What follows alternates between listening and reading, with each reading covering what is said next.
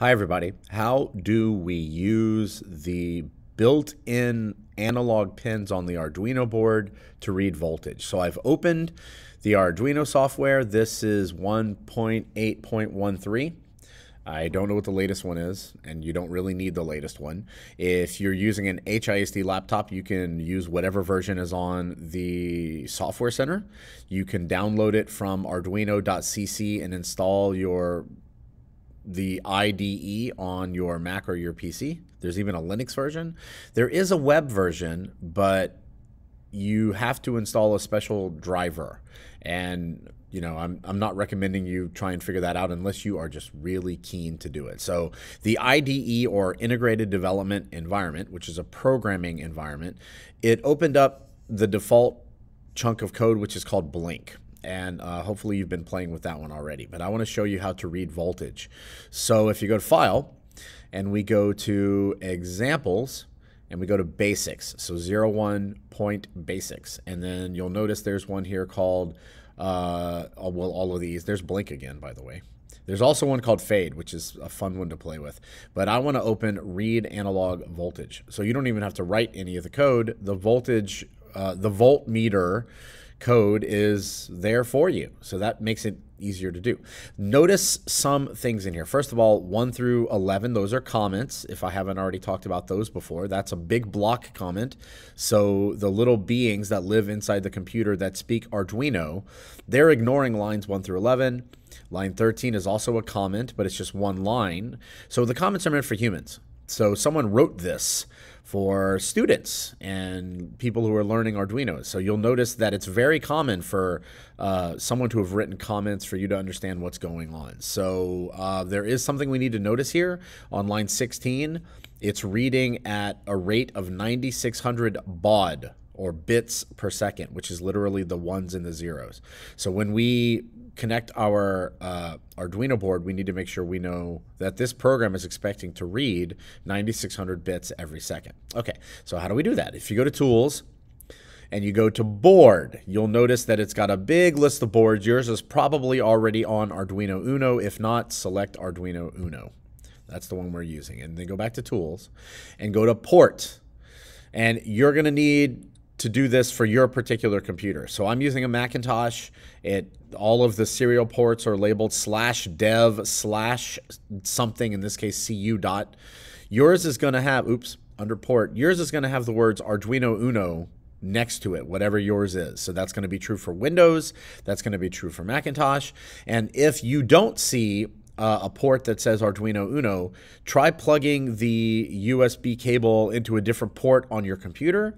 Try unplugging the Arduino and plugging it back in. Sometimes you have to do this a couple of times before it shows up in the menu. So I'm going to select Arduino Uno. And then I'm just going to go back to Tools and show you that it's been checked and the Arduino board's been checked. And we're actually, I think, ready to try this out. So if everything has worked correctly, when I hit the little arrow here, which means the upload arrow, oh wait, hang on, we do need to notice a couple of other things. Where are we reading voltage? Because in a moment I'm going to switch over and show you how to actually plug it into the Arduino board. We have to use the pin A0. So when we're actually building the board, we're physically going to have to connect the pin that's going to read the voltage into the board because our code is expecting it to be there. So this is called physical computing because we're taking sensors in the real world and bringing that data into our computer to process it, okay?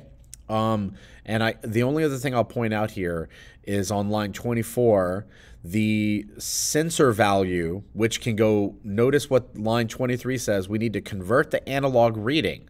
So the Arduino reads any number from 0, so there's no voltage on that analog pin, all the way up to 1023.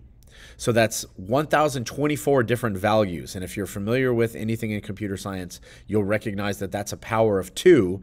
And that tells you something about the how many bits this particular pin can read. That doesn't matter. But we need to convert it from anywhere from 0 to 1023. We need to convert that to voltage.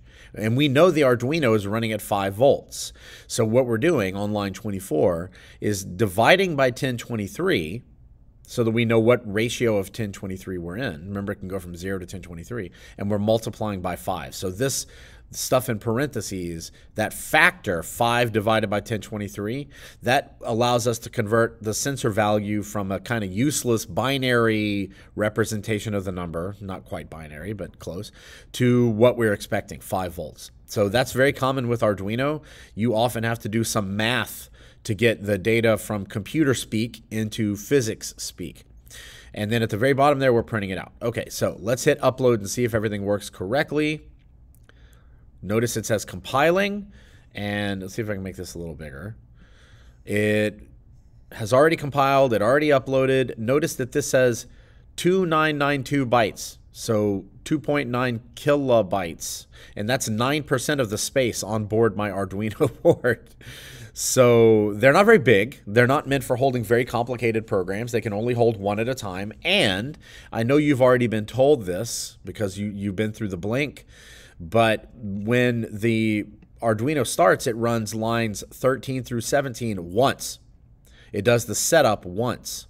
So I guess 14 through 17. In this case, all it's doing is setting up the serial port to talk to the computer. But it will do the loop chunk, so from lines 20 through 27, automatically the Arduino will run loop, and as soon as it's over, it'll run it again, and as soon as it's over, it'll run it again.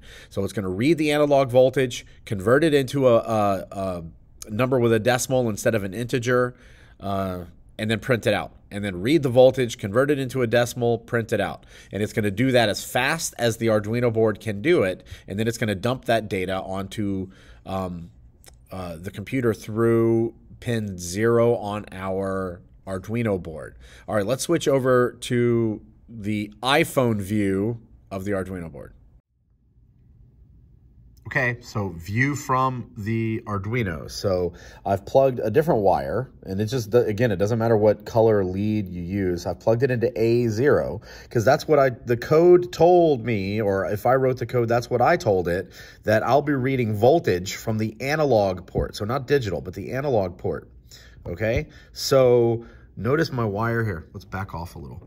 You can see it. So if I grab this thing, this is my voltmeter. So you can physically touch it to a place on the board, or you can plug it, sorry y'all, or you can plug it in.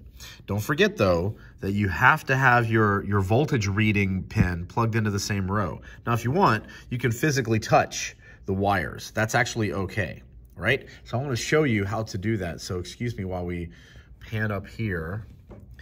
There's the code we were just looking at. And what I want to do is I want to go to Tools, and I'm going to go to, notice that all of this is actually running, but if I go to serial monitor, as long as I'm at 9600 baud, bits per second, this thing is reading voltage as fast as possible.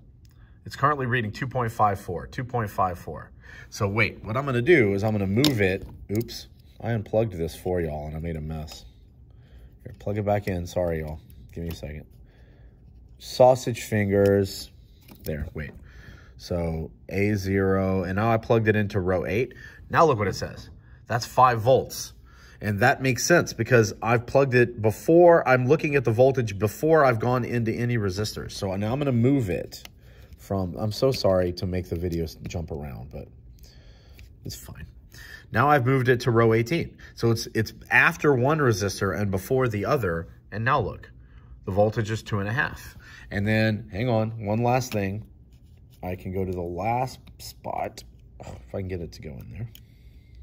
There we go, sorry y'all. Now I'm at the other end. So I'm hoping y'all could guess that that's gonna be a 0. Oops, I hit it. Notice it's not perfect. It's reading a little voltage. I probably knocked something loose there. So don't be afraid to, hang on. Yeah, I definitely didn't have it plugged all the way in. So what we're doing here is by physically using, let me show you one more time, the yellow lead plugged into A0, that is our way to read voltage. Now, automatically, the other side of this built-in voltmeter is the ground. Okay, so you don't have a choice. So it's not a perfect solution. It's better to use a voltmeter, which literally I've got one right here, y'all. I mean, it would be better to use voltmeters, but we're not in person. So this is not a bad technique. We can actually use the Arduino to read the voltage for us and have it on the computer. And that's a pretty cool technique. We're going to be using this. Oh, by the way, now you can see these amber LEDs are on, the transmit light. So the Arduino is transmitting through the USB cable plugged into my Mac. I'm transmitting the data from analog 0. So what we're doing now is we're actually using the power pins, which are not smart. They're just on. If the Arduino is turned on, these are on. You don't even have to write any code to use those. But I do have to write code to use the analog pins or these digital pins over here. So if you notice, by the way, there's another ground over there, which helps. So when you are trying to like actually control your circuit and make things do certain things, you've got to write code so that you can access either the analog or the digital pins. But the power over here, the 3 volt, the 5 volt, the ground, they're actually always on as long as the Arduino is plugged in. So just one more look at our circuit. We're plugged in at A0, and currently I've got it on 26, which is at the end of my circuit. So of course I'm reading 0 volts. If I plug it on into 18, I'll read the voltage after the first but before the second, and if I plug it into 8, I'll read it before anything. So I better see 5 volts at 8 and 0 volts at 26, and then I can actually measure the voltage in between. So now we can actually verify Ohm's law for our circuit. Cool.